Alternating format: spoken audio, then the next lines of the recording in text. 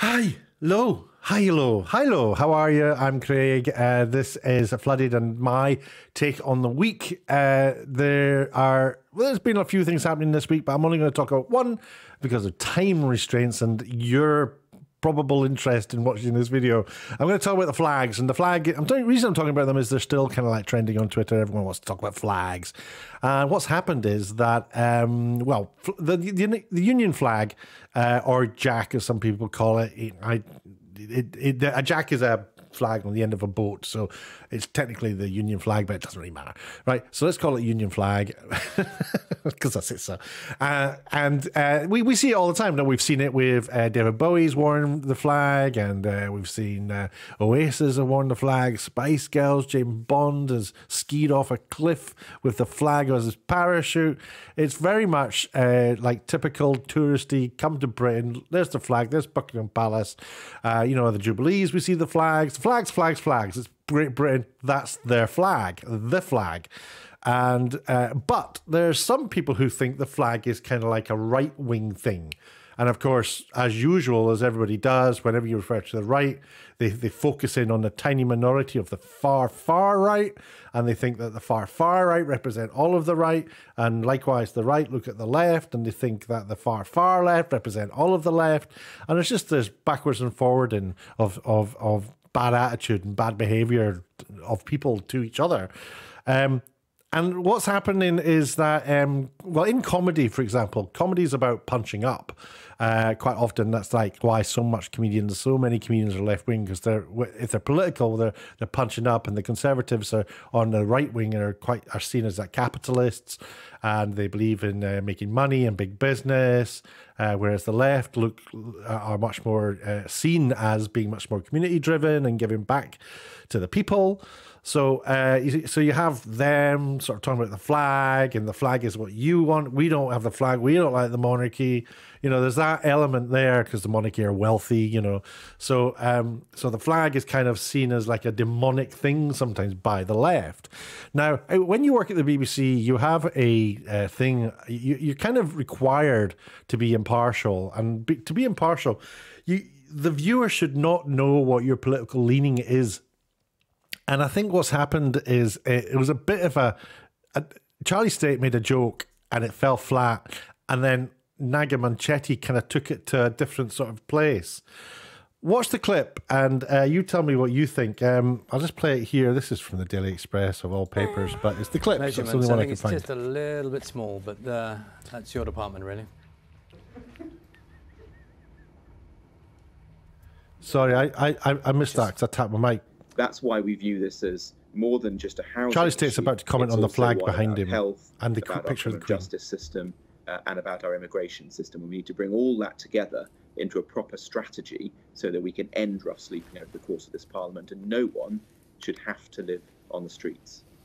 Robert Jenrick, thank you. I think your flag is not up to standard size government interview measurements. I think it's just a little bit small, but that's your department, really.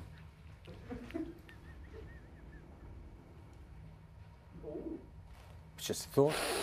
The picture of the Queen. You'll be aware that every time we've seen it every day, haven't we? It's a stock. Always a flag thing, isn't it? Always a flag. The picture of the Queen there as well, though, in the Westminster office, I'm assuming. Right. So, I mean, you can read into that what you like. When I thought, I didn't think it was too bad. What I don't like is the laughing. Provides for 100% tariff-free. Because Charlie State doesn't laugh. He doesn't laugh much. But she's like looking off camera to someone else who's laughing. It's almost like a revealing of their, like, they think that the flag is like embarrassing. There's like, he's got another flag. Oh my God, too many flags. What's with all the flags? It's the government. They're the government. That guy is kind of, what is he? He is the Secretary of State for Housing, Communities and Local Government. He's got a UK, he's representing, he's got a flag. It's completely appropriate that he would have a flag there and a picture of the Queen. And it's hard to get why, and these guys are representing the BBC, so why the BBC thinks we should laugh at that. Why should we laugh at the flag? So she got in a wee bit of bother because what happened was something started trending on Twitter where people were tweeting out all the time about the flag joke. I mean, making jokes about the flag, and she was liking the tweets. So then she had to, and I'll just do a quick search here. She, there you go. So if I just share this with you, she had to apologize for liking the tweets, which might be, might seem a little bit silly. It says TV host Naga Munchetty has apologized for liking offensive, inverted commas, offensive tweets, referencing a flag that appeared in an interview with a government minister. Can I just flag the inverted commas around the word offensive there, which you probably can't see too well, but I'll zoom in a little bit. Whoop, there you go. Oof. Yeah, so no, it's not a big thing really, but it's when you put quotation marks around the word, you're quoting what somebody else has said. Somebody else has said they're offensive. The BBC aren't saying that. All the other words without quotations, the BBC is saying. The word in quotations, the BBC didn't say. But you can imagine that if there was another situation where there would be absolutely no doubt in the BBC's mind that the tweets were offensive, where they wouldn't use those. You say it was a comment about religion. Somebody had said something about religion. The BBC, I can't say for sure, but the BBC would pretty much not put the word offensive in quotes. I don't think. Maybe that's not a fair play, but it's something that I thought about as I was watching it. I was going, are the BBC still not seeing that joking about the flags is not something they should be doing? Anyway, reading on Thursday, she and the BBC co-host Charlie State drew attention to a flag and a picture of the Queen behind Housing Secretary Robert Jenrick. Ending the interview, State jokingly mentioned the size of his flag. Munchetty said she'd removed the likes. So she started liking these tweets. She said she'd removed the likes and that they did not represent the views of her or the broadcaster. You see, it's really interesting that when you like a tweet, yeah, it's kind of what you're doing when you do that. You do like it. You're liking it. If you don't like it, don't like it. That's what I would say. So they do kind of represent her view. And I think that's what's key. And I'll get to in a second why this is happening or why it's happened. And it's a big problem. They've got to fix it. And they've got to fix it by doing exactly what they're doing, which is saying, stop it, delete that, take it down. This has got to happen for the BBC to get back on track. She added, this do not represent the views of me and the BBC. I apologise for any offence taken. I mean, that's fair enough. She's not apologising for liking the tweet. She's apologising if you got offended. That's fair enough. A lot of people have sort of spun that as being, you don't apologise for liking tweets. That's not what she's doing. She's apologising if it offended people. She's still not conceding that she thinks they're a joke. She doesn't say that. She doesn't say the Union flag is something we're all proud of and I fully support the use of the flag. Not that I can see. The BBC declined to comment in September. The corporation's incoming Director General, Tim Davie, warned BBC staff about their use of social media. Let's have a look at this. Here we go. So the BBC boss prepared to fire stars who break impartiality rules. This is what we all wanted to hear. This is what they have to do. In fact, from moving forward, they should build into contracts that if you tweet stuff that makes the viewer understand that you are politically, that you vote in one particular direction or you have a political bias, then you've kind of failed to be the impartial representation of the BBC that we require. A lot of people put into their bios on Twitter that, I just have that, what I say here on Twitter has got nothing to do with the company I work for. That's nonsense. You can write that all you want in your bio.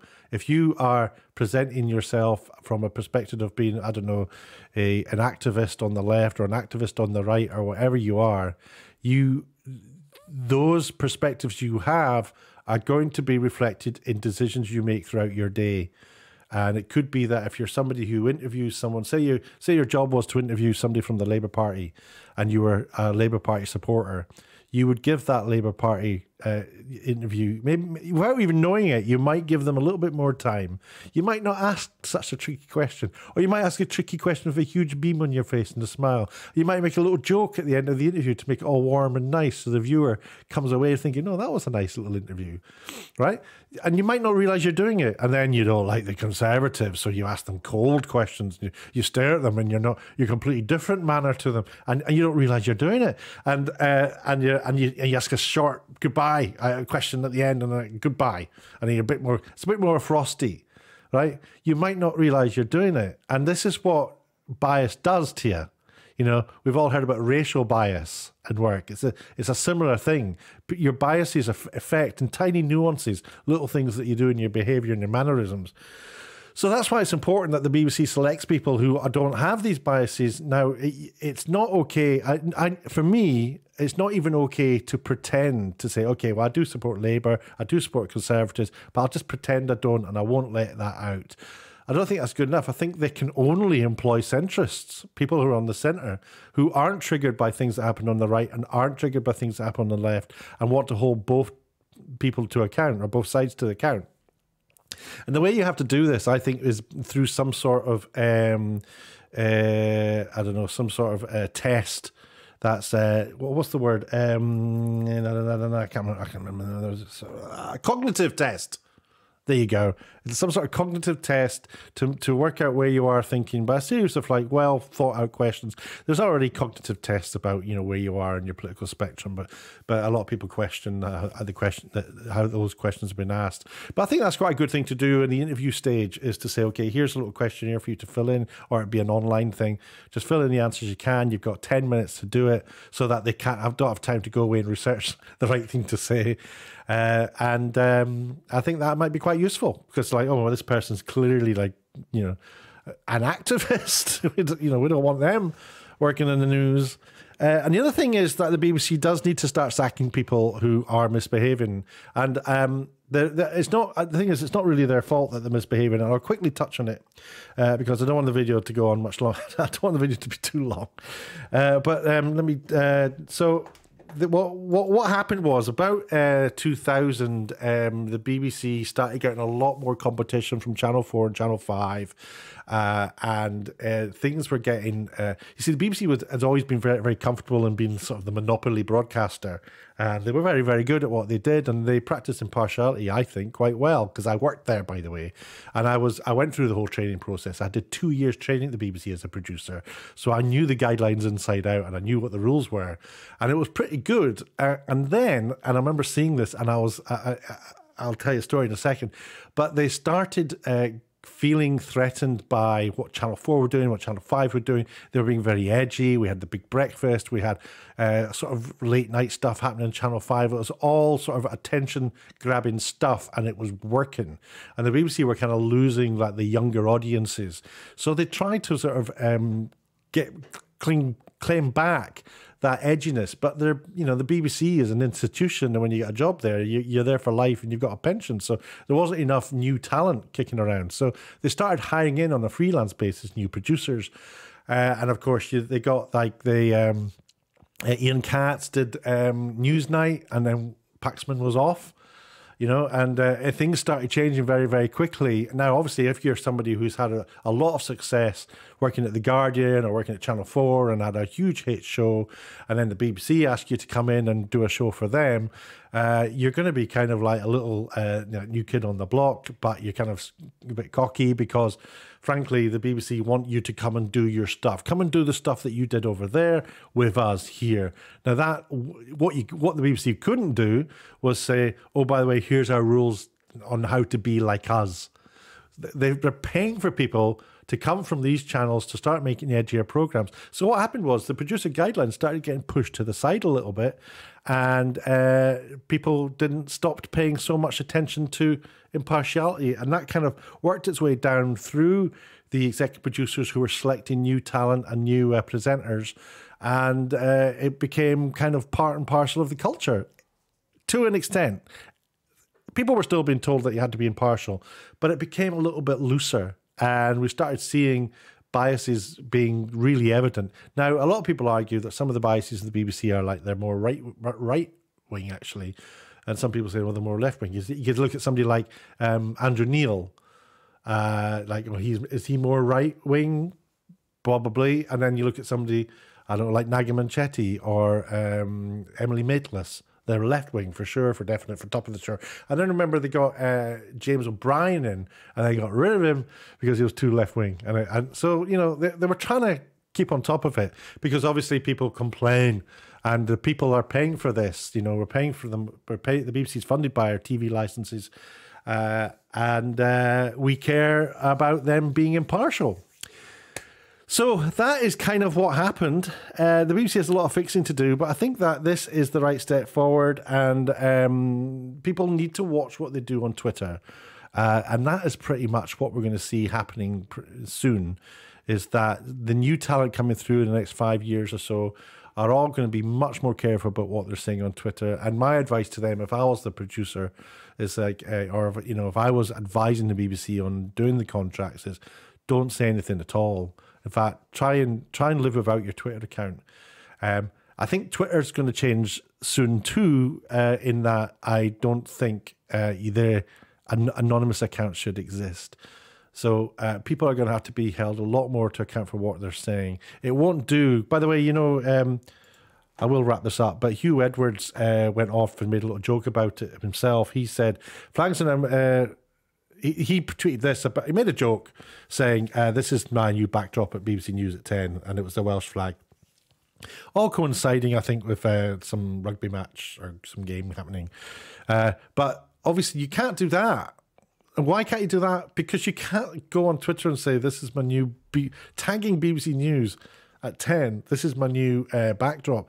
This is presenters working with it inside BBC buildings, sitting on BBC sofas, using BBC equipment with BBC staff and BBC money, laughing at the flag thing, the flag story. It's all become a bit of a joke to them because they're not getting it. They don't get it. They're older school. You know, they come from a time when they've learnt that it's okay to make a joke about this on social media and that they can't be touched.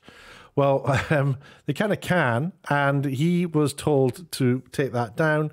He said, gutted my pro-flag. Tweet has been cut down in its prime by order, but it will be back tomorrow by popular demand. Meanwhile, enjoy this magnificent flag from one of my favourites, the BBC. For me, that's I would have a word with him about that as well, because he's kind of, he's not taking it seriously. He doesn't get it, and he's got the last word in there, and you know, these guys won't be at the BBC in the next 5 or 10 years. And part of the problem with the BBC is that there's not a big enough turnaround of staff.